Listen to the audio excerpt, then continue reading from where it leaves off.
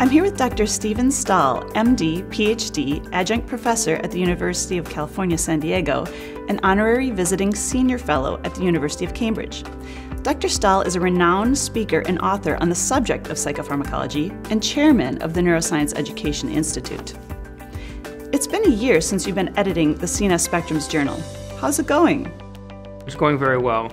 We have gone from almost a dry pipeline to a very full pipeline. We're now all online. We have actually rapid reviews and rapid publication acceptances now. We had 4 issues in 2012 with a small CME issue. We've gone to 6 issues for 2013, plus a full CME issue. And basically, part of what's happening in 2013 and 14 are thematic issues, which means several, maybe even the whole issue, but several articles in an issue are on a specific theme.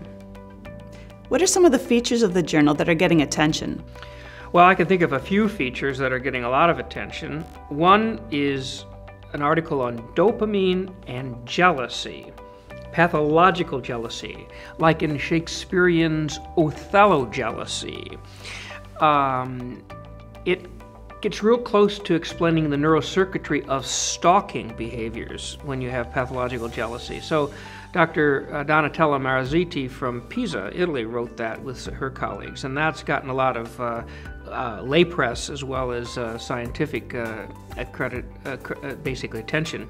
I relaunched Brainstorms, which was a popular feature in another journal for many years, and that's gotten a lot of attention.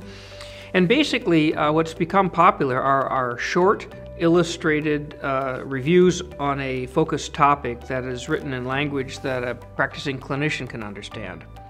What's coming up on the horizon for CNS Spectrums? We have several issues that are thematic, or if you will, special issues coming up in 2013 and 14 for CNS Spectrums. We've gotten several submissions, for example, in PTSD, another one on violence. There's 2 different issues on mood disorders in general, another one that more emphasizes bipolar disorders. This idea of impulsivity and compulsivity, Dr. Eric Hollander is going to hit at that. There's another issue on addiction. So this idea of impulsivity, compulsivity, addiction, violence, they all kind of are wrapped up into new circuitry ideas of frontostriatal circuits, etc. And so we hope to make that an emphasis of CNS Spectrums going forward.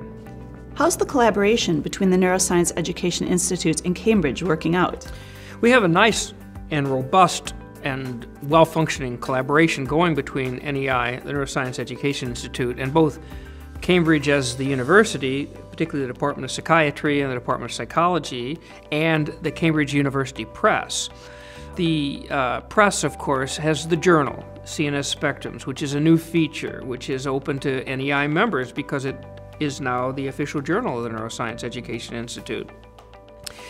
In addition, the NEI Congress, which is growing like leaps and bounds, has now poster sessions, and the abstracts are published in CNS Spectrums. So all in all, we've got lots of projects moving forward. It's a very exciting time. It's a great and rich collaboration.